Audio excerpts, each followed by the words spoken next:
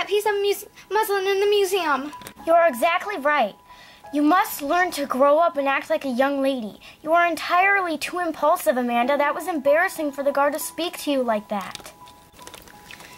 Please forgive me, Grandmother. I am really and truly sorry. I guess I haven't been around people like you long enough to know what to do and what not to do. My first 11 years were with my father in the mountains, where everyone acted natural and didn't worry about what other people thought. I keep forgetting you were denied the better things in life because your father took you and went to live with that woman in the hills.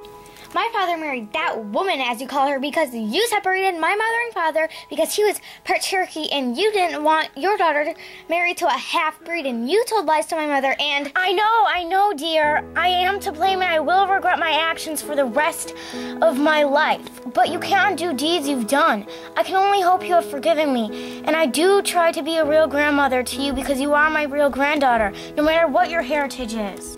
My heritage is part Cherokee, and you tried to ignore it, but it's the truth. I want to go home to my mother. Amanda, we must forgive each other. We can't hold grudges, Amanda! Mandie, what's wrong? Mandie?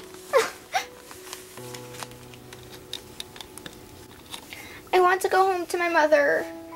But Mandie, we're so lucky to be on this trip to Europe. What's wrong? Was your grandmother mean?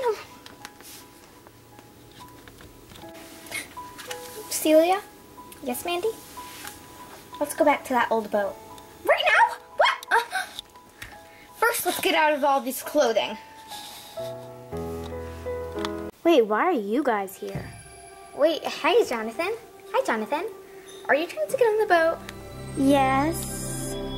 Well, I've got an idea. Let's use Snowball's leash. Wait, there's that man. What man? Where? That must be the one that we saw with the painting.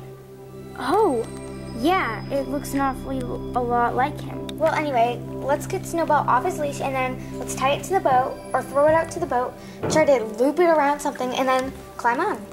Okay. Jonathan, you can swim, right? Yeah. Bring this out, tie it to the boat. Okay. I'll be holding the other end. How about? Okay.